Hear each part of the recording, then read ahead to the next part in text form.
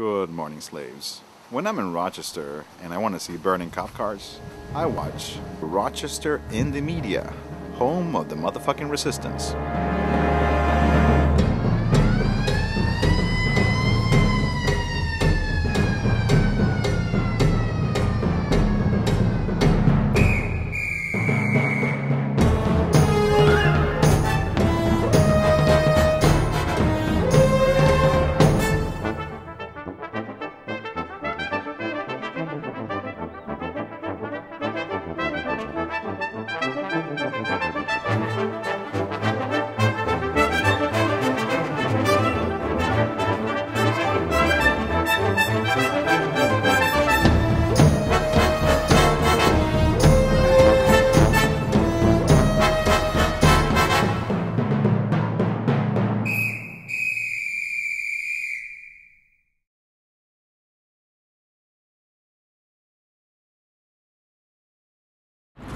We're standing here in front of the federal building because we feel that with the Rochester Police Department we need to ask for a federal consent decree which would have an investigation from the Justice Department into the civil rights violations of the citizens of Rochester. This is an ongoing occurrence in the city of Rochester, and there is absolutely no accountability.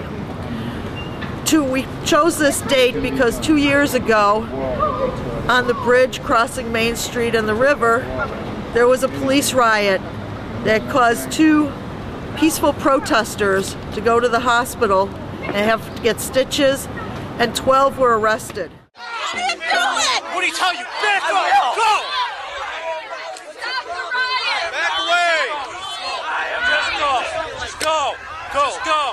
Go. I don't care. Go. Just keep moving. I can arrest you too. What did I just tell you? I'm moving.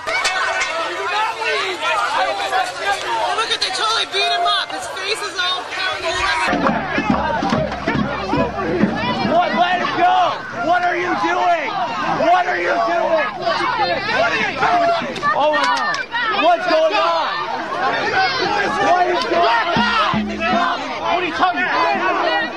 I'm not resisting.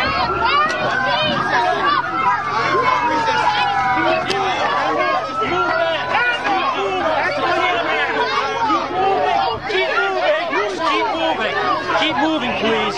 Keep moving. We asked then, by going to city council meetings, talking to Mayor Duffy at that time, and a variety of other city officials to investigate, and 2 years later we still have absolutely no accountability, and there has been absolutely nothing forthcoming about that incident. The incidents continue to go unchallenged, and the police continue to go unchallenged. Whenever power is unchecked, power is corrupting, and we are really feel that this needs to be changed, and we don't think that we have questions whether it will really come from the city of Rochester or it has to come from an outside source, like the federal consent decree and the Justice Department demanding that changes happen after an investigation. Thank you. So basically a federal consent decree is when the Department of Justice comes in, investigates the police department from bottom to top, and they make a series of recommendations for the police department to change their trainings or their practices to align with the civil rights of people in the Constitution. And the benefit of a consent decree is that not only are these recommendations made, but it's actually from a federal court order that they have mandated to make these, and they're usually given 5 years or 10 years. And if they don't do it, they're held in contempt of court. So it's reform that can be comprehensive of a police department who has a practice of racial profiling, has a practice of abusing people's civil rights, of police brutality, abusing their authority, abusing children, abusing their authority, and this can be, and the benefit is that is actually is done by lawyers in the Department of Justice, and then it's enforced by then it's enforced by a court order. And it's not done, some people worry, they say they don't trust the government. It's not done by the FBI, it's not done by agents. It's done by lawyers that are sensitive to people's civil rights, that write the recommendations. And then this gives us a basis as a community to hold them accountable. That is right. Because once we have these in place, we have to. It's going to come down to the community to enforce them. But it gives us a basis of an external authority to come in to do it, because the police are not policing themselves. But whatever we do, the community has to be involved. The community has to be active. People have to speak up for themselves. We have to organize to protect ourselves. Well, I agree that there needs to be an investigation into the practices of the authority in the city, because a lot of the practices are unjust. There's a lot of injustices going on in the city by the officials. And in order to change that, we need the federal government to appoint somebody to come here to investigate our claims. You know, injustices. I mean, this is a democracy, and I believe it's in order for it to stay a democracy, we should be all treated fair. I mean, under the Constitution of the United States, it is not right for anybody to be subjected to racial profiling or other unjust laws in this society by anyone. I personally had a situation with the police here in Rochester where I was beaten up, put in the hospital, never charged, never arrested, and then the people have the report right here. The people who beat me up is the same people is in charge of the investigation. Now you tell me if that's not injustice to me to have my situation looked at and investigated thoroughly and properly. Yes, it is an injustice, and I would like to see the federal government act on our claims that there needs to be an investigation of the police here in Rochester. Not just Rochester Police, the state police and the FBI too. Hi, I'm Lydia, and I live in Rochester, New York.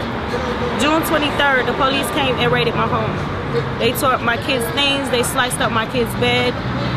I haven't had no justice, no nothing. I'm still trying to piece together what we got left, what they did damage, and what we do have left. And my daughter's terrified. She won't go outside. My son won't go outside.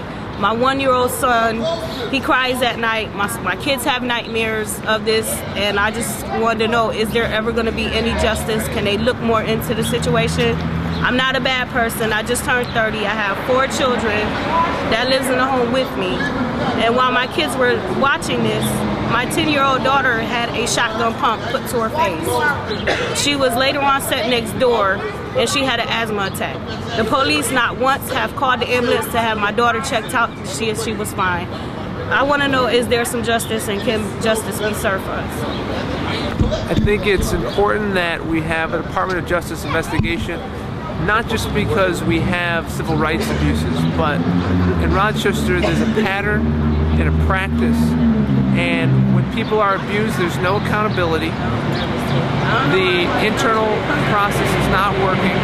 As Russell said, the person who was in charge of roughing him up and abusing him is the same person who investigated his own claim. As Lydia was talking about, where her family, her small kids were traumatized as they ransacked the whole place, and they said, wrecked it, and they said, pay for it yourself. The police chief said, this is exactly how we do these things, and this is proper procedure. That's what he thinks is proper procedure. The police said they do this to kids 250 times a year, right? So that's 700. If you have 2 or 3 kids, that's 500 to 700 kids a year that are traumatized by the police. And we were sitting down trying to eat our bowl of cereal, and we were watching TV. And the cops came in and then just kicked the door open, and they told everybody to get on the ground. But me and my 2 brothers and my sister and me didn't get on the ground. We actually jumped on the couch. And then I went to grab the dog to take it in the room and shut the door. because they thought the dog was gonna bite them. And then the guy, he came up to me and put the shotgun in my face, and I backed up in my mom room, and I was shaking my head saying, no, I don't want to come out my mom room because I didn't want to see nobody. And then This is a pattern, and the police are doing nothing about it. As Susan said here, people were abused, protesters were abused. That's still going on, and there's no accountability.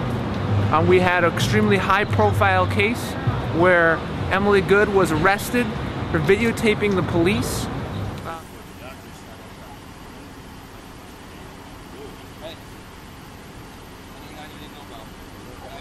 Oh, I feel some pick in your pocket. Ain't no pip, man. No? Ain't nothing but What a is it, napkin. napkin? Yes. I just got out the house, man. I'm sick, man. Sick. Good. I've been drinking last night, man. Just got over my sickness, man. Just came out the house like 10 minutes ago. Got picked up. You guys need something? This is my front yard. I'm just recording what you're doing. It's my right. Actually, not from the sidewalk. This is my yard.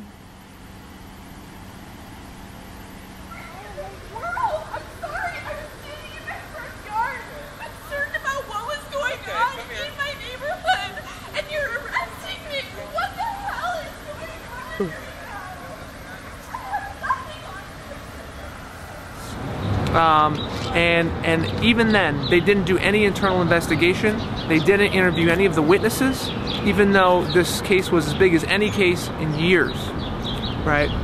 So in Rochester, even if people are found guilty of civil rights abuses by a federal jury, they're promoted and they continue to function on this police force. Police that shoot people, police that shoot unarmed people, typically stay on the force and promoted. The federal consent decree is happening all over the country, and it should be happening here. It's happening from police departments as small as 50 people in Steubenville, Ohio, to Pittsburgh and Los Angeles, police departments of 20, 30,000 police. So we are calling on the Department of Investigation to come in, do a comprehensive investigation, and the only way that this corrupt police department could be reformed is from a court order from a federal judge. And we're calling on Tom Richards to walk across the street 300 feet, go before a federal judge, and sign a decree and actually move to comprehensive reform that's going to change this police department. And so it actually brings it closer to serving people's civil rights. I just have one question for police department. Why is police department doing favor for real estate agent doing citizen arrest and everything grandmothers sending 50 cops? These internal investigations are done by the police, and there's really no recourse for citizens. They say they have what's quote called a civilian review board currently, but basically the police investigate themselves, hand over the findings, and then is handed back to the police chief to decide, what, based on their findings, what it is that was done and if it's valid. So really, it's the police department investigating themselves.